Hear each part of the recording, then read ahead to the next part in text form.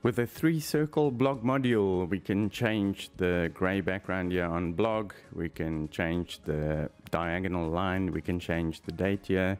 Of course, we can change the title.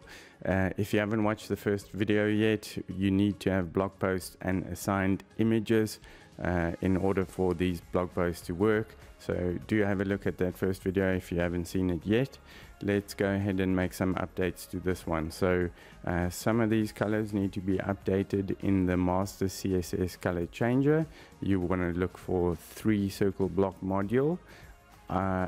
We've got a line behind the image, which is this diagonal line here. So we're just going to change that to another light color, light green, and then color of the date over there. I'm going to grab this again and just do a light green there, and that's the rest. So you can change the month color if you want. I'm just going to leave it black. You can also change the font if you want. In this case, we're just going to leave it the same. So let me copy all of those rules. We can paste them into the page specific CSS box. Let's click the update button and let's do that. Then we can reload the page. There we go. So those are updated. So we just want to change the title color here and possibly that gray text on the blog. So let's have a look. First, let me go and open this one, the title there.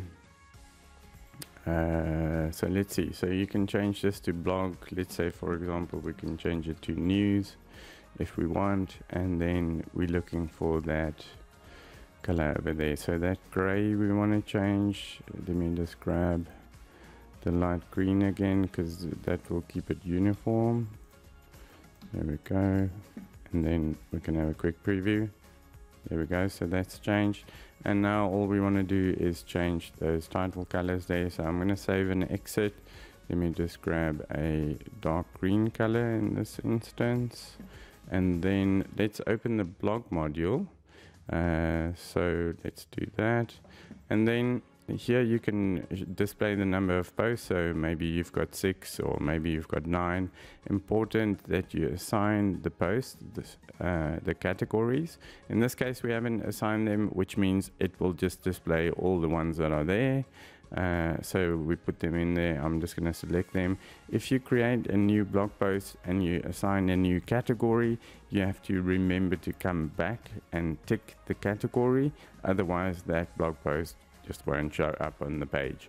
So let's see if there's anything else. These settings, I would just leave them as default because we've designed them that way. Let's go further. And let's go and change that color to a bright green or darker green, and then that would be it. So let's save, let's hit the update button, and then we can reload the page for the final result. There we go, that's updated. All of these are updated, etc. One last thing is the titles. You can see this one's labeled blog long title. What happens is it truncates after a certain length, and the reason is so that the boxes can all stay the same height. So if you have a very long title, it will automatically truncate. And that wraps it up for this video. Thanks for watching.